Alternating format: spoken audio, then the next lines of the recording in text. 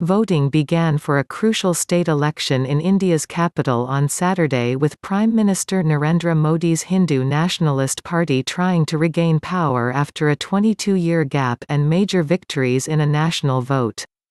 Residents lined up in long queues across New Delhi neighborhoods, where a total of 14.6 million voters are registered to cast ballots. Results will be declared on Tuesday.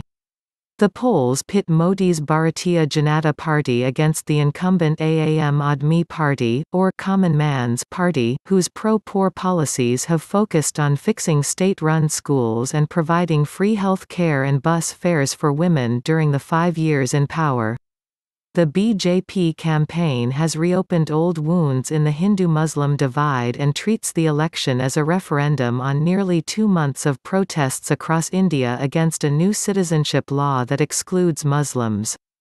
The law fast-tracks naturalization for non-Muslim migrants from neighbouring Pakistan, Bangladesh and Afghanistan who are living in the country illegally. Modi's BJP also hopes to garner Hindu votes for ending semi-autonomy of Muslim-majority Kashmir last summer and turning the disputed region into 2 federally governed territories amid security lockdown. Both of those actions have won him praise from supporters but little reward at the polls. BJP lost 2 important state elections last year. They BJP must be given a jolt. We are poor, but we are also humans. They only talk about divisions, said Shabnam Mukhtar, a housewife at Shaheen Bagh, a working-class neighborhood where Muslim women have staged a sit-in for 2 months to protest the citizenship law. Atashamul Haq, a businessman, said the Aam Aadmi Party only has development on their mind in comparison to the BJP. People should vote for development, he said. Surveys by television news channels have predicted a clear victory for the Aam Aadmi Party in the 70-member state assembly. The Congress, a distant third party, has run a lackluster campaign and is expected to fare poorly.